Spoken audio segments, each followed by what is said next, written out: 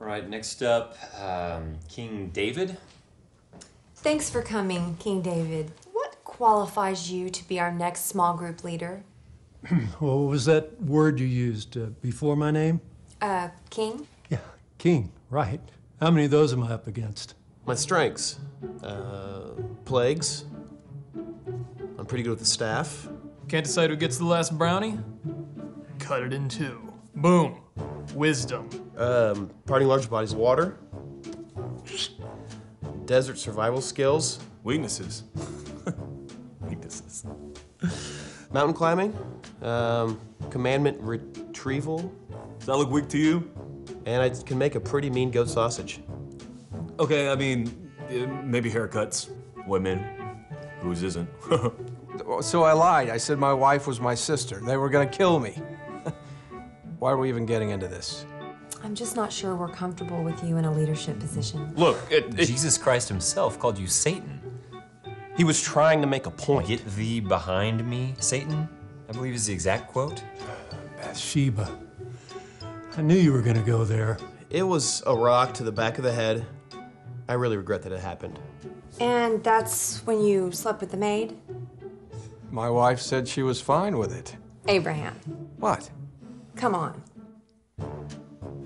Okay, timeline. First I slept with his wife, No. I didn't kill Christians. then I lied to him, I was just watching people's coats. then I had him killed, okay? They killed Christians. It's a long time ago. Besides, that was a different guy. That was Saul. Have I ever killed anyone? What? You got somebody giving you beef? Huh? You need something taken care of? Where's the app? Yo, bring it, huh? Didn't you deny Christ 3 times? No.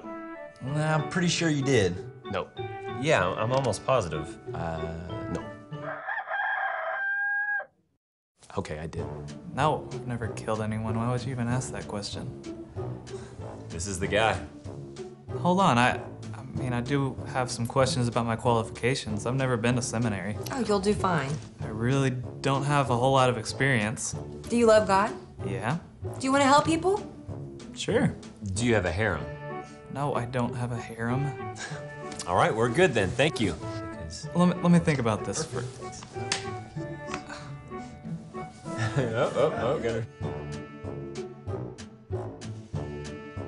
Oh, wait a second. Look who has them. Still got the tablets.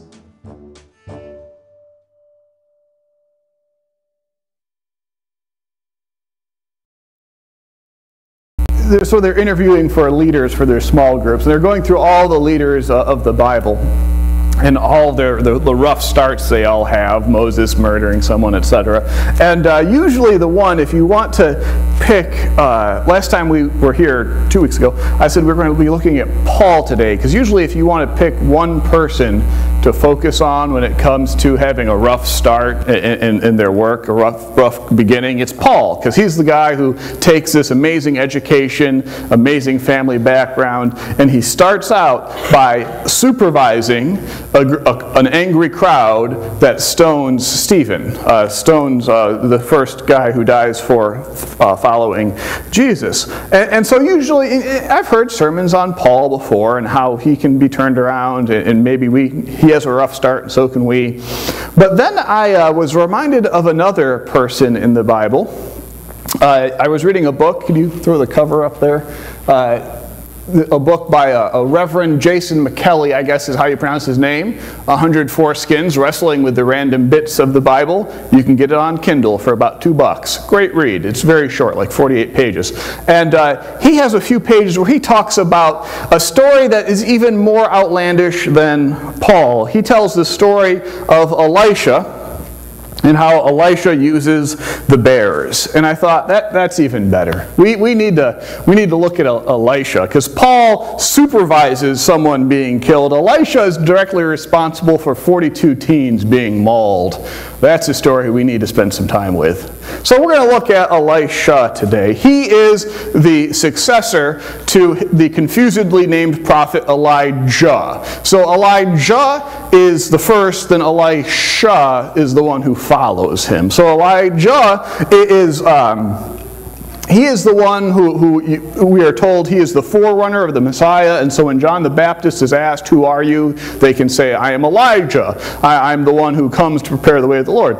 And so Elijah is the one, when Jesus is going towards Jerusalem, towards what we now call Holy Week and Easter, he climbs a mountain, and in the glory that happens there, what we call the Transfiguration, it's Moses and Elijah who show up. So Elijah is one of the most important people in the Old Testament. He is the prototype of all other prophets. And when he knows his days are about up, he trains a successor, Elisha. And Elisha follows Elijah to the point where Elijah is assumed into heaven, one of two people in the Bible who goes straight to heaven. So Elijah goes off to heaven, but before he goes, he leaves the mantle of the prophets to Elisha. And the mantle had been something like this, something worn to mark one as a servant of God. And so Elisha he has the position, he has the authority of Elijah. And he's going back home, and he's going to start leading the nation, start being the prophet over all of the northern kingdom of Israel. And what we read right there in that little 2-snippet verse was what happens first. He's on his way home. And as he's on his way home, a group of young teens come out of the woods and mock him. "Go up, bald head," is what they insult him with. They mock him, "Go up, bald head," and he responds by cursing them. And 2 she-bears come out of the woods and maul 42 of them. First thing he does. Okay? If we're looking through the Bible for examples of leadership, and we're looking for people who are patient and wise, gentle, responsible, this isn't it, right? This is not. This is mean and vindictive and cruel, is what this is. And so it's a rough start. Paul has a rough start to his ministry. I think Elisha has got him beat hands down when it comes to bad beginnings. And so how do we understand this bad beginning? How do we make sense of it? There's one way we can just read it straight and say, you know what? You mess with God, this is what you got coming to you. Right? If you touch the Ark of the Covenant, you're going to die. And just like that's disrespecting the Word of God written on the tablets in the Ark. This is people disrespecting the prophet who speaks the Word of God. And you mess with him, you're going to die. That's it. Word of God for us, the people of God, move on. Right? But the problem with doing that is you have to keep a straight face and get over the sour taste in your mouth that it leaves to say that if you mess with someone, God's going to get you. I just don't think I can do that with a straight face. So I don't think that's a good way to read this. There's another way to read that understand what's going on here, that Elisha calls out these bears to maul 42 youth. This is what I call the squirm approach to reading the passage. You get really uncomfortable, so you kind of start squirming with it and say, well, maybe if we look at it this way, well, maybe if we bend it just right. So this is what you can do. You can say, and you notice how he's walking by Bethel. Bethel, this is where when the nation of Israel was split into north and south, North Israel and South Judah. The temple was in southern Judah, and so the king of northern Israel didn't want his people going down to the temple in another nation, so he made 2 golden calves, and he put one of them at Bethel, and that's where people show up to worship. And so Elisha is walking past Bethel, and these people who are coming out to mock him, if they're teens, maybe they're priests in training, and so maybe they're mocking him, and they're saying, "Go up." That's exactly what they're saying, "Go up, bald head." And Elijah had just gone up to heaven, and so he is being told to go up, and so they're telling him he should go die, basically, and calling him bald. Maybe you can say, that the mantle he was wearing would have been made of hair, right? Woven hair of some sort. And so calling him bald is not a reference to his head, it's a reference to the hair woven thing he's wearing. And so he's calling him bald is implying that he's not worthy to wear it and like he's filched it off of Elijah's corpse or something. And so maybe if you squirm and look at it just right, you can look at it like that. And maybe he's just doing what his predecessor did. Elijah took on the 450 prophets of Baal who followed Queen Jezebel, and now he is just doing the same thing. He's taking on these 42 young priests who are also idolatrous. Maybe. You can actually push this farther, right? You can point out things like he had parted waters on his way to get to Bethel. He had taken the mantle off and hit the waters of a stream and it parted, just like Moses. And just like Moses, now he is in this conflict with people who are worshiping a golden calf, just like Moses who comes down off the mountain and there's a golden calf. And so you can kind of squirm with this. And try to make it feel good, and it's tempting, right? It's real tempting. It's an embarrassing passage, and if we can't get rid of it, if we can't ignore it, if we can't just punt on it, at least we can try to make it feel comfortable. Well, maybe, but I think you look at this, and it's hard for us to say that God would call someone to be a prophet that was this mean and vindictive and was this much of a jerk, basically. This guy is a jerk, right? And so we don't want him to be this mean. We don't want him to be this much of a jerk because we want to say that someone who is this messed up obviously can't be a prophet. Do not pass go. Do not collect $200. Just get out of here, right? That's what we want to be able to say. That's the second way to sort of read this, to try to squirm and make ourselves comfortable with it. Well, if we read it and just understand what's happening, and read the whole of the story, right? What we read if we read the whole of the story of Elisha, is that he will go on to save a widow's son from death. He will go on to feed a multitude with 20 loaves. He will go on to heal a Syrian general from leprosy, to rescue people from slavery. He will go on to do amazing things in the name of God. But this is where he starts. And where he starts out is as a jerk.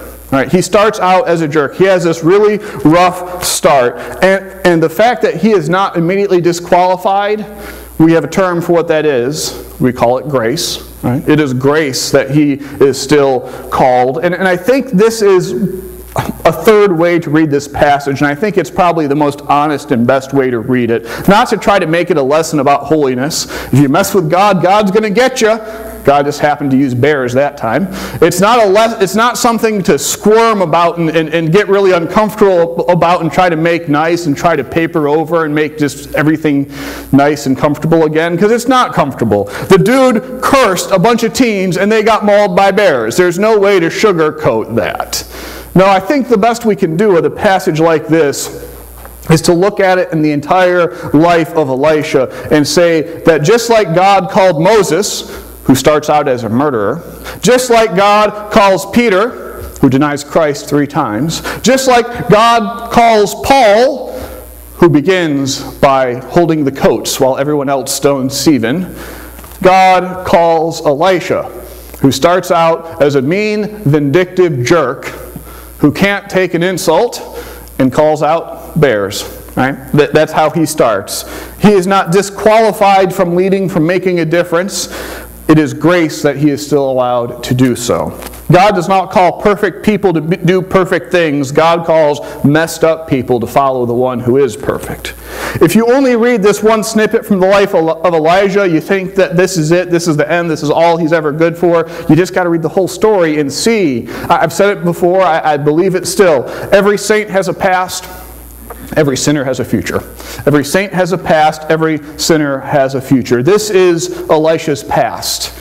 Every saint has one. There's no one who is perfect. There's just people who appear perfect until you sit down to drink coffee with them and you find out. Everyone has a past. And everyone has a future too. Right? So, let's look in the mirror for a minute and see what we really think about this with ourselves. Because to follow Jesus is first off to realize that there is a calling. To follow Jesus is to realize we are called to live a certain way, right? To follow Jesus is to say that we are meant to live lives that are graceful and respectful and forgiving and reconciling, and we are called to live like that with others, right? We are called to be a people where anger is never used to hurt others, where families never are broken, where people are always forgiven and we always love our neighbors. That is how we are called to live. And is that how we live? And is that how we're surrounded? I mean, that's not right. That is not an accurate description of reality. And so we always live in this tension between where we're headed, the kingdom of God, where we all live in the fullness of God's will, and where we are today. And we are always living in that tension where we hit these situations where we say, this is not right. This is not how it should be. This is not God's will. And then what happens? Right? What happens so often when you see a problem, you see a situation? How often have you looked in the mirror and said, that bothers me, but I can't do anything about it? I can't do anything about it because I'm not smart enough, I'm not patient enough, I'm not wise enough, I'm not experienced enough, I don't have the credentials, no one would listen to me, I don't have the right temperament, I've done things and no one would follow me. Y'all ever said that to yourselves?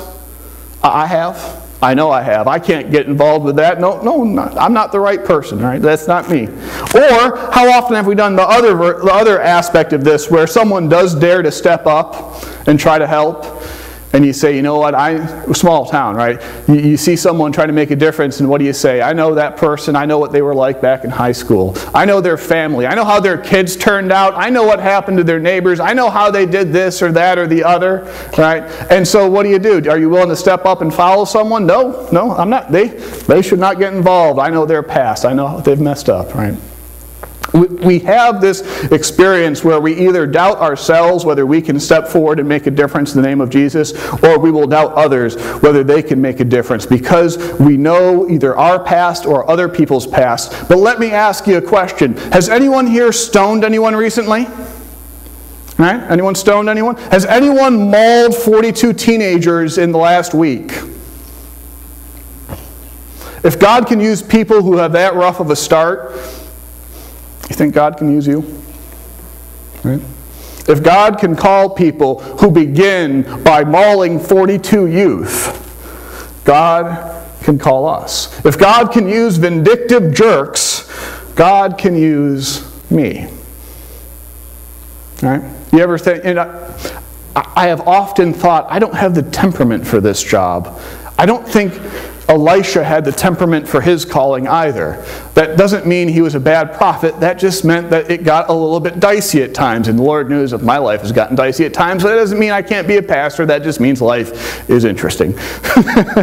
We are all called and we can all respond. I believe that we as a church are called to make a difference in each other's lives here and a difference in the world around us. And we are prepared to do so, but we have to believe that our past is not an anchor that drags us back. It's just a past. It's a rough start. We get over it. We move on. And we can do this because we have grace. We are offered grace. If we don't have grace, then we are a bunch of judgmental jerks who are ready to pounce on each other when anyone messes up.